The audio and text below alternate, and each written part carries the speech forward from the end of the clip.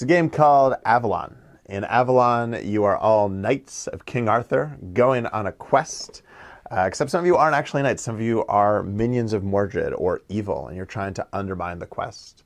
The good guys are trying to successfully complete their different quests, and the bad guys are trying to ruin or thwart those very same quests.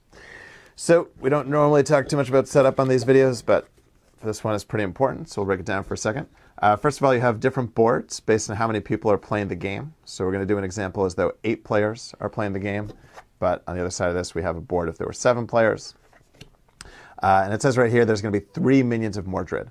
So what that means is each of you is going to get a card, and some of you are going to get a card that says Minion of Mordred. That means you're evil. Some of you are going to get a card that says Loyal Servant of Arthur. That means you're a good guy. One of those loyal servants is going to be Merlin, who's going to be an especially strong good guy. And one of those evil people is going to be an assassin, who's an especially strong bad guy. So we've got these 8 cards. Again, 3 of them are minions of Mordred. That means the other 5 are going to be blue, or they're going to be good guys. You're going to shuffle them up, and you're going to deal them to everybody face down.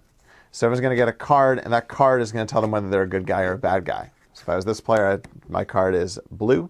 That means I'm one of the good guys. At no point during this game will you reveal your card, as that would obviously give away your identity. And at no part in the game can anybody ask you to describe physical characteristics on your card, because your inability to answer it would also make it conclusive that you are or aren't a good guy or a bad guy. As far as the game is concerned, everybody is pretending that they're a good guy, because the bad guys are trying to get away without being identified as evil. However, the bad guys do know who the other bad guys in the game are. There's also one special role for the good guys. That is Merlin, who I mentioned earlier. He is also going to know who the bad guys are.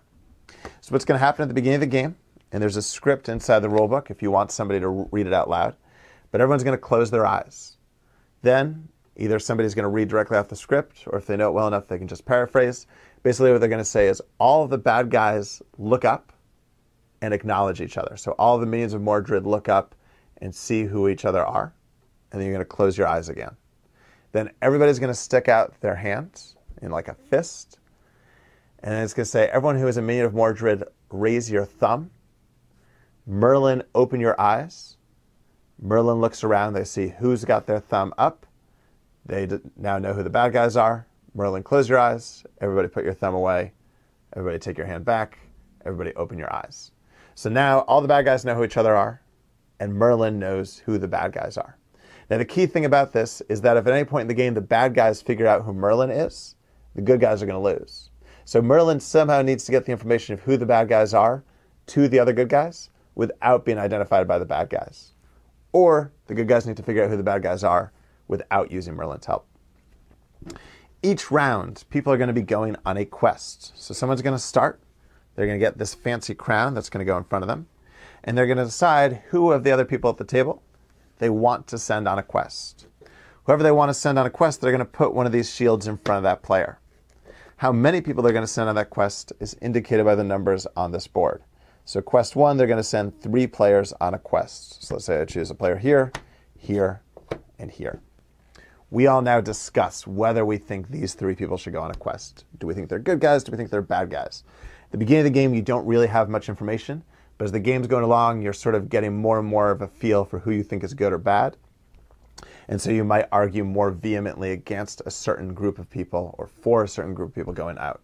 Your goal, if you're good, is basically to send only good guys on the quest.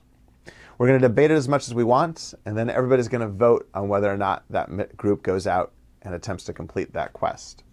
So everyone's going to start the game with 2 of these. They look the same on the back, but one of them says approve, one of them says reject. So after we're done discussing, everyone's going to put one of those in front of them, based on whether they approve of this group or disapprove. When everyone's placed their card, everyone's going to flip them over. If a majority of players approve of that given quest, the quest is going to go out. They're going to try and either succeed or fail.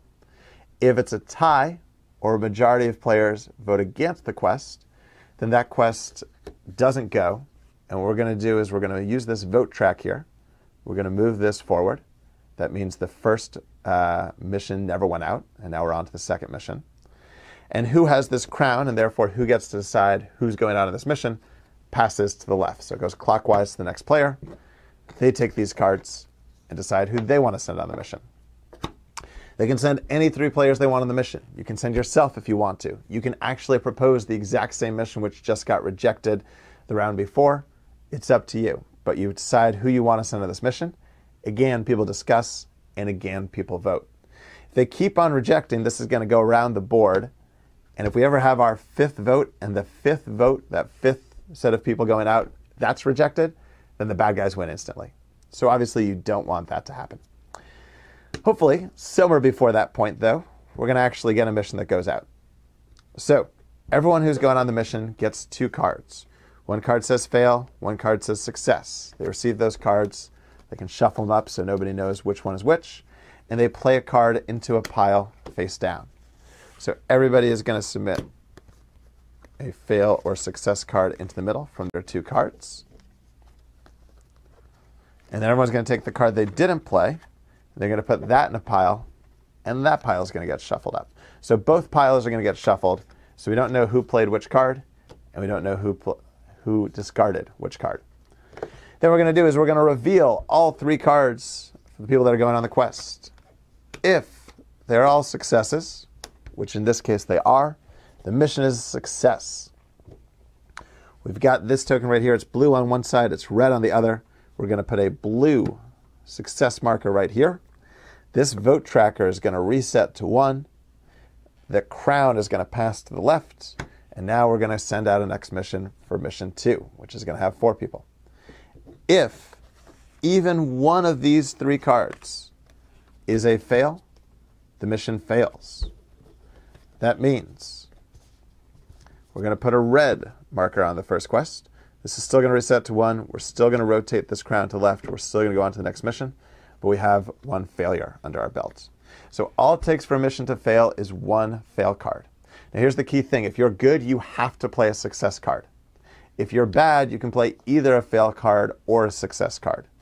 So if you're bad, you want the mission to fail, but you also want everybody else to think you're good. So maybe you play a success card so that it looks like you're a good guy.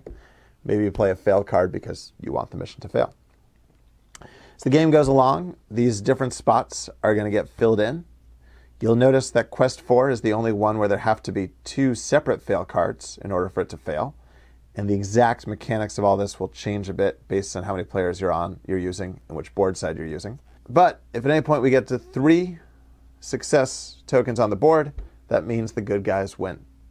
However, the bad guys have 1 final chance to steal victory if we've got 3 success tokens on the board, which is they can guess who is Merlin. So again, 1 person has been Merlin this whole time. They've known which of those players was a bad guy. Bad guys can discuss as much as they want, but whoever was the assassin when you first passed out the rolls at the beginning of the game, that person decides who they think is who they think is Merlin. They kill that person. That person then reveals their identity. If they were indeed Merlin, the bad guys win. If they were not Merlin, the good guys win. It's also possible we'll get to 3 fail tokens instead of 3 success tokens. If we get to 3 fail tokens, the bad guys win. Period, end of story. Good guys don't have a chance to steal victory. There are some other roles that are also in the deck, so if you want to get more fancy with it, you can put those into play. They each have their own set of rules, which you can read about in the rulebook. But this is basically the basic version of how you play Avalon. Enjoy.